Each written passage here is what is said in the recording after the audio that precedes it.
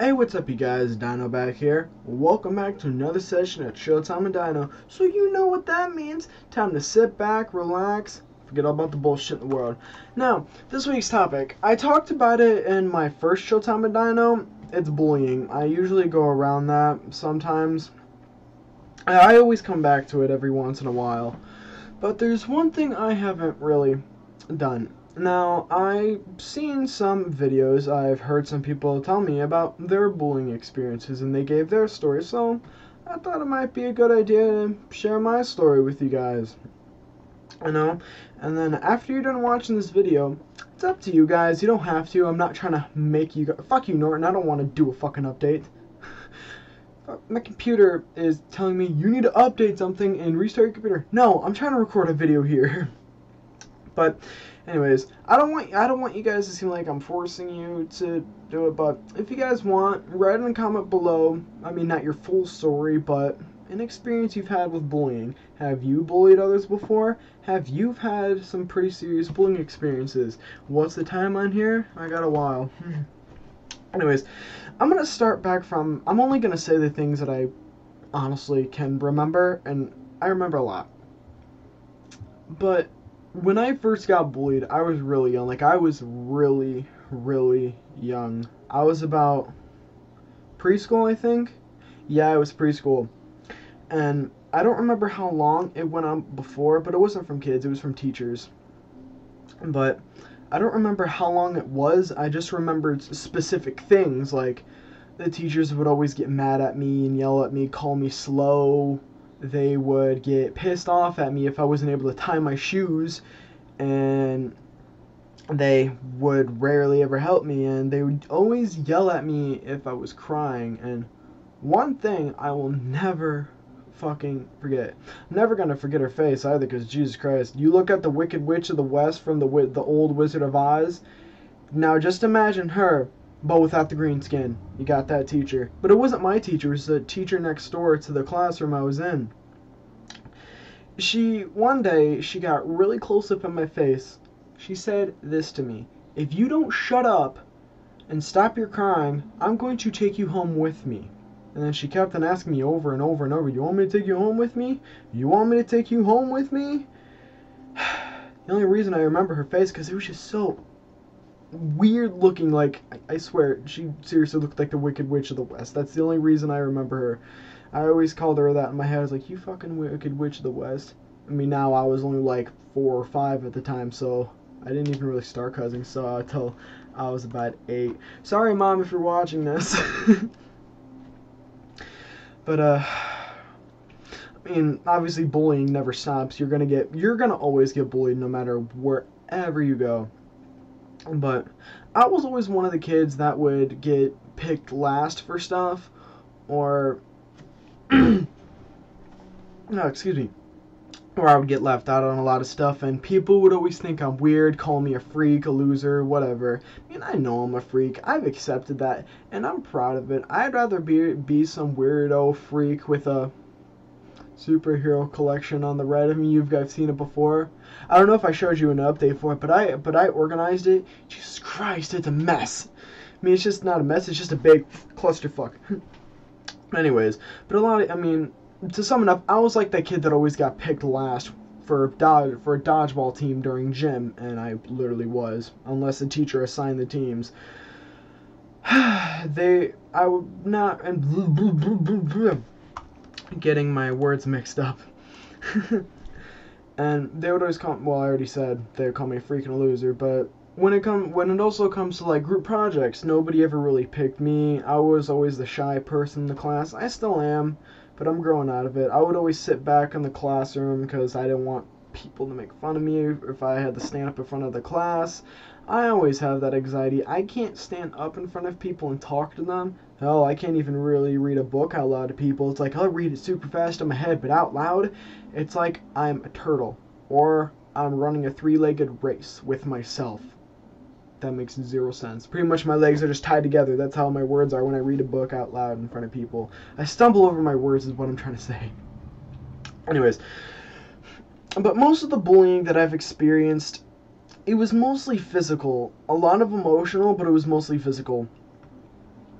I remember I used to live, when I was younger, it was just me and my mom for a few years. Well, about, I'd have to say maybe somewhere between 10 and 12 years that it was just me and my mom. See, my dad never really was around in my life, so it was just me and my mom. We lived for my grandma for a little while, but then we moved, like, every few years we would move from place to place. I remember every house that I've ever lived in, except for one. That's another time. Oh, I even remember the house I lived in when I was 1. But anyways, but there was this one specific place I'm never gonna forget. It's not the house itself. It's like the people that I lived by.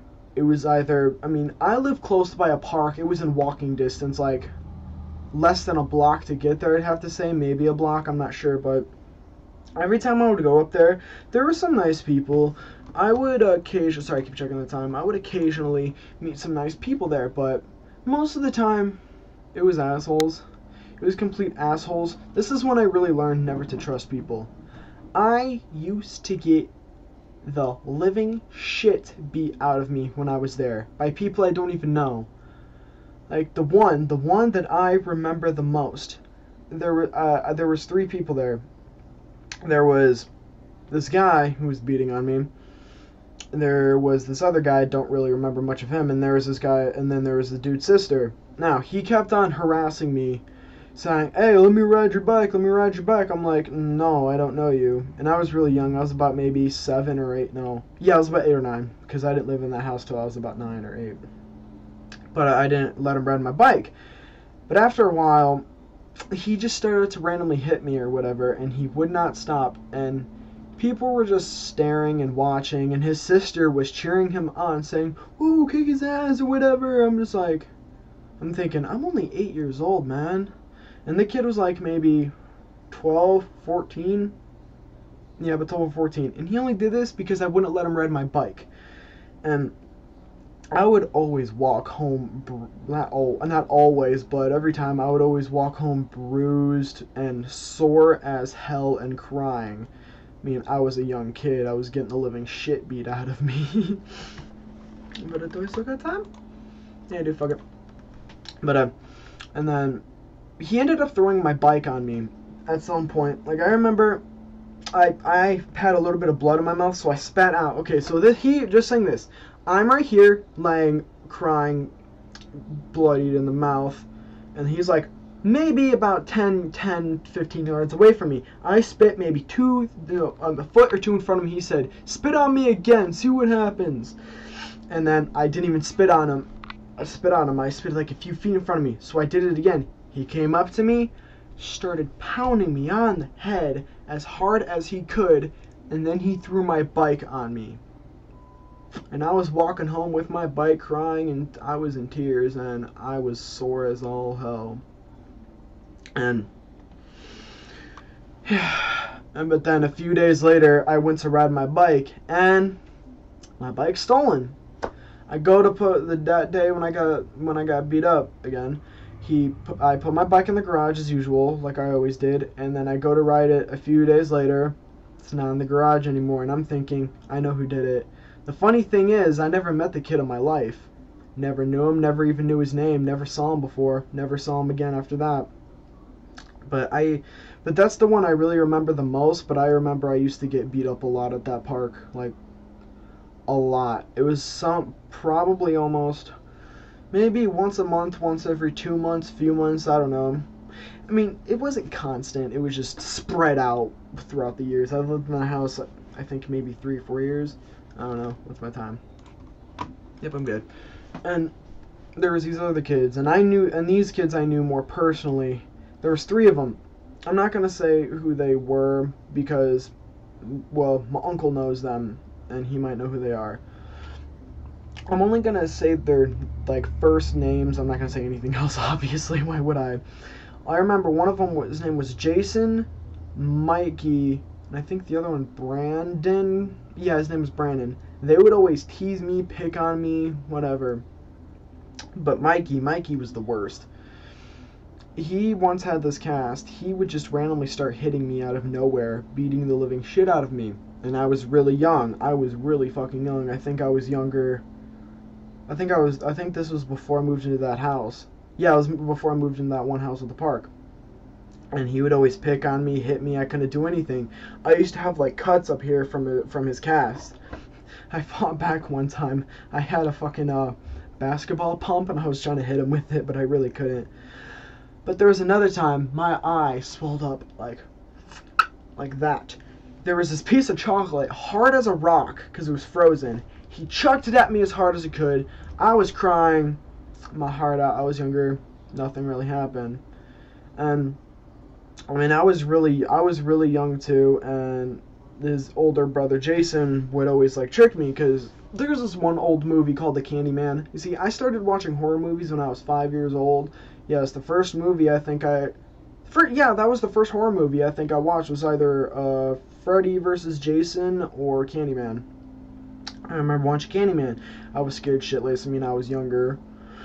And he started tricking me, saying, "Oh, Candyman's in the house. He's gonna get you if you go back in, blah, blah, blah." He kept going in the house, coming back out, doing the same thing over and over and over and over again. And I was scared shitless. Yeah. What's my time on this? Yeah, I'm good. And we kept on, and I moved again from that house into another one. And this is the last house I moved in before I moved into the house I lived in now, and that was a few years ago. I got into a few more. I used to get into a lot of fights then, but not barely any during school. But this last one, I got most of them during school.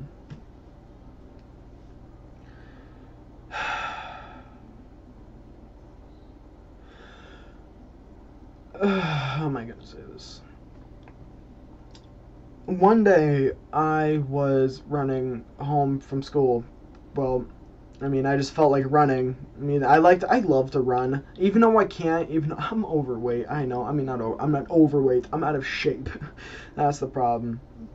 I'm not a fat ass. I'm just out of shape. And I decided to run, because sometimes I like to run. And then I was listening to music. One of my headphones falls out. There was these guys. They've said shit to me before. They were like, "Run, you motherfucking..." I'm not gonna say it. "You motherfucking N." And I said something back, and I was like, had enough. I was like, "You motherfucking pussies, you ain't gonna come say that to my goddamn face." And I just walked away. About 4 or 5, yeah, about 4 of them walked up.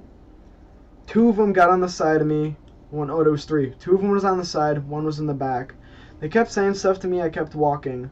One of them, and there was a big dude. He kept telling him in the back, "Hey, kick his ass, man, kick his ass, kick his ass." And then just out of nowhere, I get this big ass flash. Like, I thought it looked like a flashbang in Call of Duty. Just I saw a white flash and I heard ringing. And then I was on the ground and all my stuff was all over. And I instantly get up. You see, I'm not the one to back down from a fight instantly. I usually I'm a fighter if I have to defend myself. I never really start the fights. I don't take the shits, I just disturb them. If you get that reference, you're awesome. And then he just kept on beating on me. And then I had him in a headlock, and if they probably wouldn't have stopped. It was just a big dude, but he was fucking huge. He was taller and bigger than me, and this was years ago. I was about maybe 13. I was about 14 or 13. And there was some guys that drove by, and if it wasn't for them, they probably would have beat me so hard I wouldn't be able to get up. They probably wouldn't have stopped, because they weren't stopping until they did something. And so not them. So this lady drove by, and it was a complete stranger, and she actually drove me home. From a place, I mean, I never really grew up in one house. I always just moved around. So technically, I never really had a childhood home. I had childhood homes. I'm not sure how many people can say they have childhood homes. But anyways, and then the last fight I ever got to when I lived in that city. I mean, I remember my neighbor. He was such a nice guy, but he was a shit talker. Not in a mean way though. He was I don't know if he was, I think he was Navy. He said he was a paratrooper. I forgot if that's Marines or Navy, but he taught me how to fight, sort of. But after a while, I kind of stopped because I lost interest, and I felt bad for that. But I was hanging out with these guys or whatever. I went on a different bus to hang out with them. They kept slapping me on the back of my neck, and I said something to them. And there was two twins. They started to hit me, and there was this one girl there. She was screaming at me to get off of them when they were on top of me, beating the shit out of me. And then there was this other guy. That was this guy. His mom came up to pick him up or whatever, and she got me, and she was yelling at him for not doing anything, and he got in trouble, and he bitched at me because he didn't do anything. I'm like, bro, you're the one who didn't do anything. It's your fault, not mine. And then I was crying, to be honest. I didn't know what to do with myself because he was a complete stranger. I didn't know what to do. I had so much shit going through my head. Had my hat down all the way. I had one of those winter hats, and I put it down all the way to here. I still have that hat, actually. It's my time. Good. Yeah. And she drove me home, too. And then that's when my mom decided that we were moving. Cops. My mom called the cops. Nothing really happened once again because nothing really happens there. Fights happen all the time. The kids could get suspended, whatever, but it was on school grounds, and they never really did. And then about, I think, a week or two later, I don't remember if it was the next weekend or the 2 weeks later, but we moved, and we moved here. Yeah. I remember a lot more people that used to bully me. There was this one guy, I don't remember his name, but he was a complete dick. He's like one of those people that thinks the world revolves around him, and I'm thinking, bro, if the world revolves around you, that means you're one fat ass motherfucker if you have your own gravitational pull. But he would always mouth off to me, and I would sit there one day, just look at him, normal, like a what the fuck face, or I don't care bitch face. I was like, bitch mode activated. Saying his shit to me. He got up, slammed his hands on the desk or whatever. Next thing he was like, oh, you got scared. I was like, no, not really. He was like, yeah, you got scared. When people, it's like, bro, I think I know myself. I think I know what I get scared. I've dealt with enough bullshit. I don't get scared from punk ass bitches like you. And I wish I would have said that. I remember when I used to dye my hair for the first time, they would always make fun of me for that too. I always got made fun of for being different. People make fun of other people when they don't understand them. That's plain and simple. People get bullied when nobody understands them. It's like nobody ever gives a person the time or the chance, and they always just make fun of them. It's like, what the hell, man? Like, what's your problem? Like, why don't you actually take your time to get to know the person? But nope, they just want to be a dick as usual. I think this video's been going on long enough. I've pretty much said everything I could. Sorry if I went off on different topics again. I didn't want to make this video too long, but went longer than expected. I know the one thing that I will never forget the most is kindergarten. That's the one thing I never get the most. Oh yeah, they also called me annoying a lot too. I remember that. It's like, I know I'm an annoying person. I get it, but it's hard to hear it from people. But it's whatever. It's whatever. I just gotta take that shit and ignore it. That's what I say. That felt weird. But anyways, if you guys would like, let me know some of your stories of what happened to you before. Have you ever bullied somebody and you regret it? I mean, I know I've bullied people before. Everybody's bullied people at some time in their life. It's like they've been bullied so much they just want to know the experience, and sometimes they regret it, sometimes they don't. Sometimes they become the bully themselves. I just know I really fucking regretted it when I used to do that to people. Something I gotta live with. Anyways, it's going off again. Anyways, let me know what topic you guys want me to talk about for next week's video or the week after. No gaming video still for a while. Probably, maybe for a few more weeks. Sorry about that. Maybe a month, maybe longer than a month. I don't know. But anyways, I really hope you guys enjoyed this video. Leave a like if you did. Oh, don't forget guys, don't be afraid to be who you really are. But I will see all you guys later. Peace!